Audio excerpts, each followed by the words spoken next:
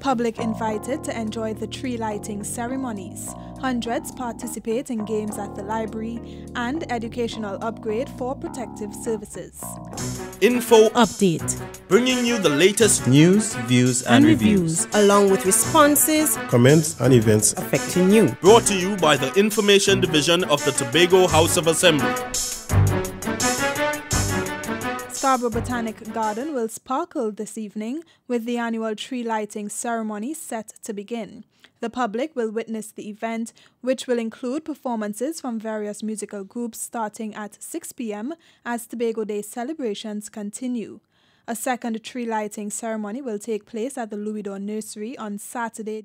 And if you can't make it for the official ceremonies, the lights will be on every evening during the Christmas season, which ends on January 6, 2016.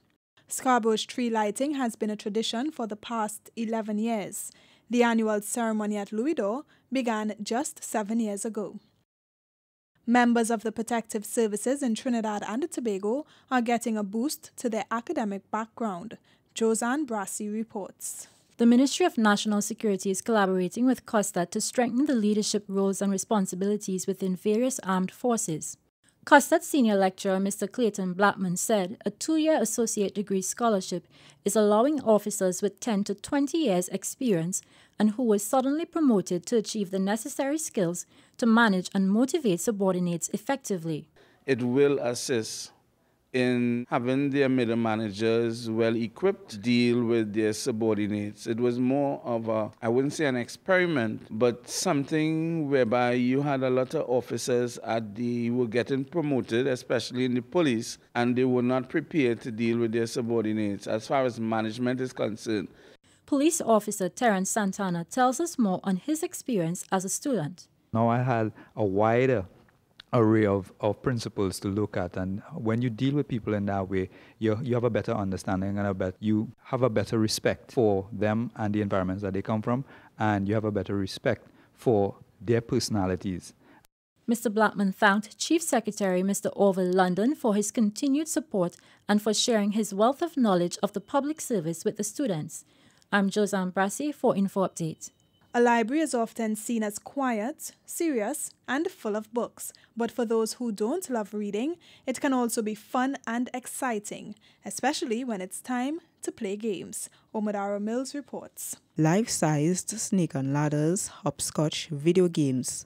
These activities aren't typical at a library, but over 300 people enjoyed these games, along with various tabletop favorites like Scrabble and Monopoly.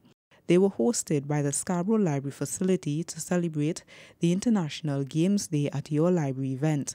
Librarian 1 for the adult library, Melissa Laptis, says that apart from all the excitement, the games have significant benefits. A person can improve on their problem-solving skills, their memory. Even chess works helps to prevent or improve persons with suffering from Alzheimer's. It works the both sides of your brain. Scrabble does wonders for improving your word building, your spelling, even numbers. The library's public relations officer, Shahida Sylvester, says that the games catered to all age groups, and many people are looking forward to the next one. We had a wonderful turnout and a wonderful response. Persons asking when is the next game activity.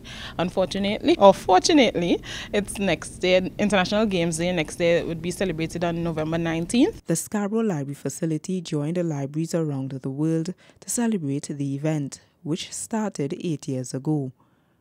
I'm Omadara Mills for Info Update. That's it from all of us at the Department of Information. I'm Davia Chambers, and you've been listening to Info Updates.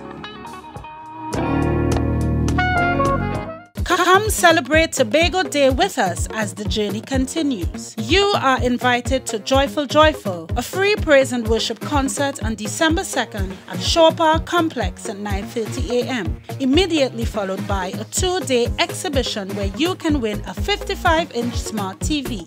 See press for details or tha.gov.tt for more activities.